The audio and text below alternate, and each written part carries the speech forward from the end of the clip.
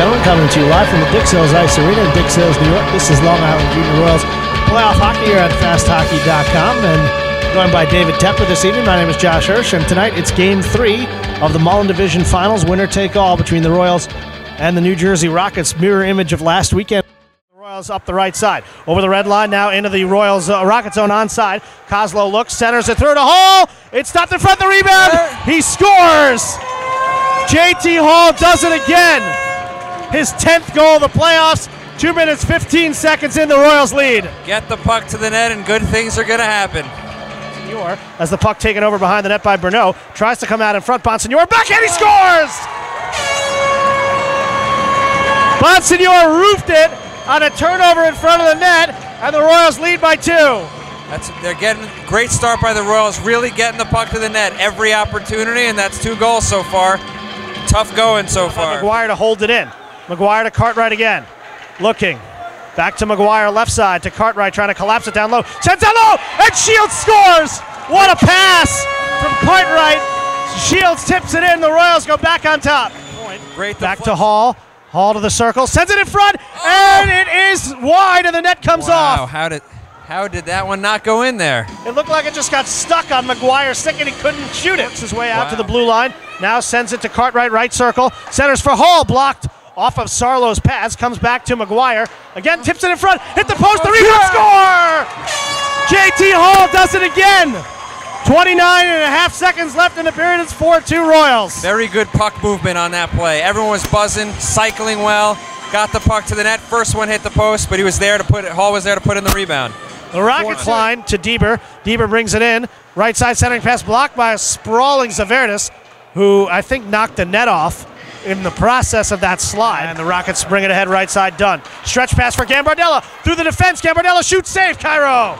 Centering pass off the side of the 5-on-3 is now over. Royals still on the power play for 53 seconds. Cartwright right side, sends back door. Hall scores! Another hat trick! What a pass! And another power play goal for the Royals. Tic-tac-toe on that one. Beautiful scoring play there. And good poise by Hall to really make sure he hit the back of the net with that one. Third, still 5-3 Royals.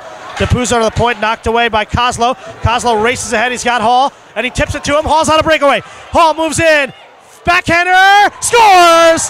What a move by Hall, and it's 6-3 Royals on his 4th goal of the game.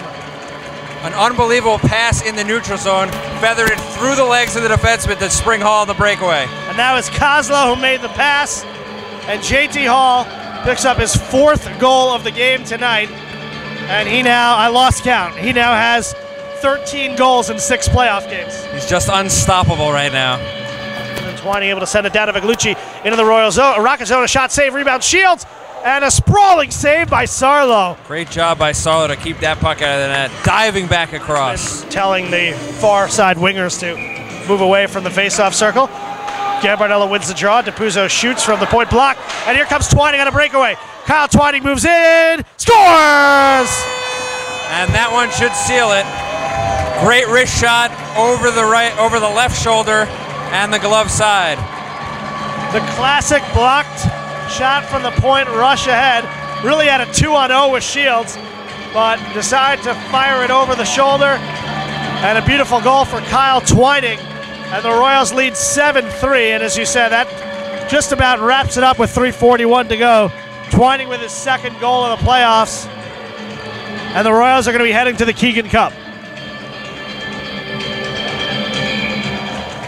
I think the Royals are happy to move on here as the puck sent back in. They tap their bench, and this one is over. The Royals win at 7-3.